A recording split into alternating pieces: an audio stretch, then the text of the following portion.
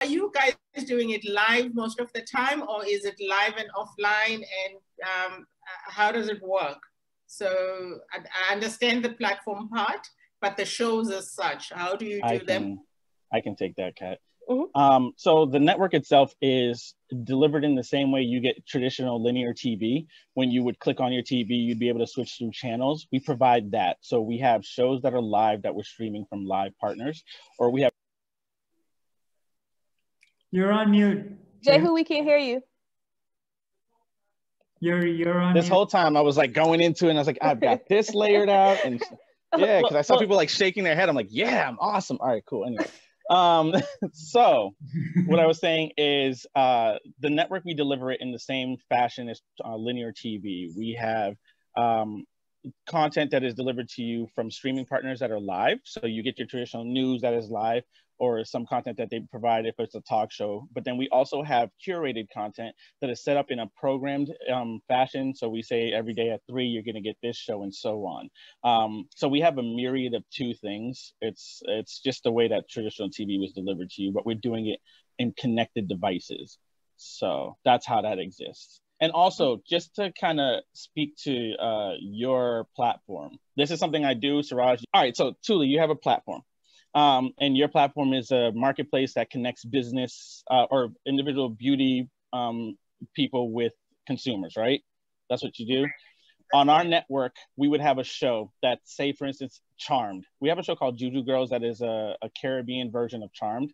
So it's witches, and they happen to have social lives as well. So we would make it where the companies that you work with, if they have products that they want to get to a younger demographic or a multicultural demographic, some of the individuals in the program would be using it as part of their daily routine. So maybe their lipstick, maybe their base, whatever it is, comes from one of those companies. And what we've enabled, and we're enabling going forward on a lot of our shows, will be the ability for someone to tap the screen without it breaking the viewing, and it goes into their shopping cart that we call a go cart, to enable the further purchasing of it. We want to do it streamlined and clean, so it doesn't make it so it's something that pulls you off site. We want you to keep watching the show, and it's second nature. And we're going to set it up where there's a budgetary component. So now we have people that have mid, low, and higher tiers for their budgets. And we have the products that go according to those budgets as well. So if you have a luxury brand, they'd hit the luxury top tier. You have a mid, and so on. That's what we're doing. So a platform like yours would be working with us to give content to a lot of other shows. We give products, and we work with your ad budget to figure out what it is that you want to get showcased. Wow, that's excellent. Because I actually wanted to ask then, your content creators, do you take them through a process to verify the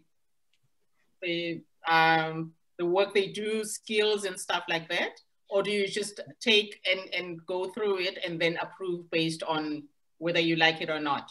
It's a bit of both. We marry the vetting process with whether or not they have enough content to sustain the existence of their show on the network. We're not into vlog space. We're not YouTube. We are looking for series, so we want serials that are 1 to 2 seasons already produced. We can run them and have reruns that hit, because that's what happens on traditional TV. But then we actually get more funding for seasons 3, 4, and so on. Then there is the point where you have to meet Katleen. You have to have that interview. You have to make sure that you're somebody that can create, or at least has a vision going forward that kind of is in line with what we're doing. Because we don't want content that starts off in one direction and then starts to become a lot of what we see on TV, because we don't want what's already out there on TV. It's the same thing for our music that we're putting on the music channels.